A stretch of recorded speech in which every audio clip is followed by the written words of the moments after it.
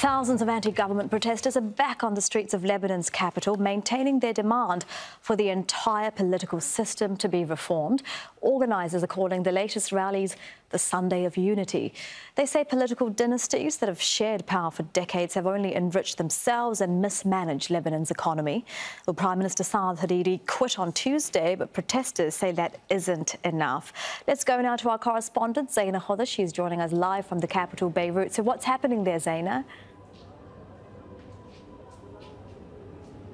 Well, the mood is one of defiance. People here are just uncompromising. They continue to insist that it is not enough that the Prime Minister has resigned. They're calling for a new government, a technocrat government that will prepare for early elections, an overhaul of the political system. They want the political elite, those in power, to resign. Easier said than done, and people here even admit that and acknowledge that, because those in power have been in power for 30 years now. They remain powerful, and they still have support in the street. While this protest movement can rally tens of thousands, hundreds of thousands, so can the other side. And that is what they have been doing, showing that they too have support. Now, people here understand that if their movement is just confined to public squares across the country, it will do little to maintain the pressure on the government. A few days ago, security forces moved in, preventing them from blocking roads. Now, what we are hearing is that they're planning to resort to road closures tomorrow.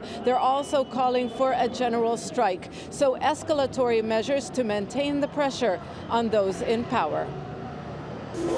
They turned out in large numbers to send a message to those trying to topple the ruling elite. Supporters of President Aoun came from across the country and converged outside the presidential palace in Beirut's suburbs. A show of force, but also a call for cooperation. There are too many protest squares. The situation must not turn arenas against each other or protests against each other. We drew a roadmap with 3 points: corruption, the economy and a civic nation. They're your rights, so that's why we need to communicate with you and agree and put efforts together. People here say they too are asking for reforms and an end to corruption. But unlike the anti-establishment protest movement, they are defending their leaders. The president's son-in-law, Foreign Minister Jabraan Bassil, gave no indication he is leaving office. He is a divisive figure who has been accused of corruption, overstepping his powers, and exploiting Lebanon's sectarian structure for political gains. Let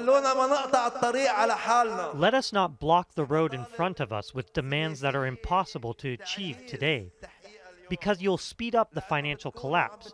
The priority is to delay that collapse and maybe prevent it.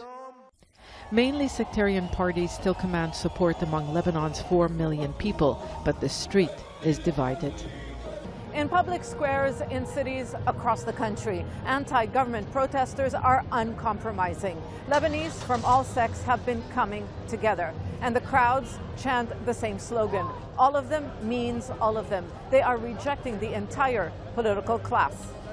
Lebanon's so-called October Revolution is now in its third week. The revolt against politicians who have been in power for 30 years has not lost momentum. Public pressure has reshuffled power. The Prime Minister, Saad al-Hariri, resigned last week, but he could return to office as part of a deal politicians seem to be putting together.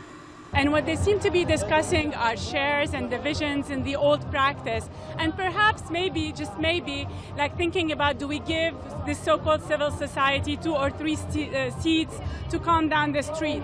The problem is what you hear here when you talk to people is we want a coherent, independent, competent government.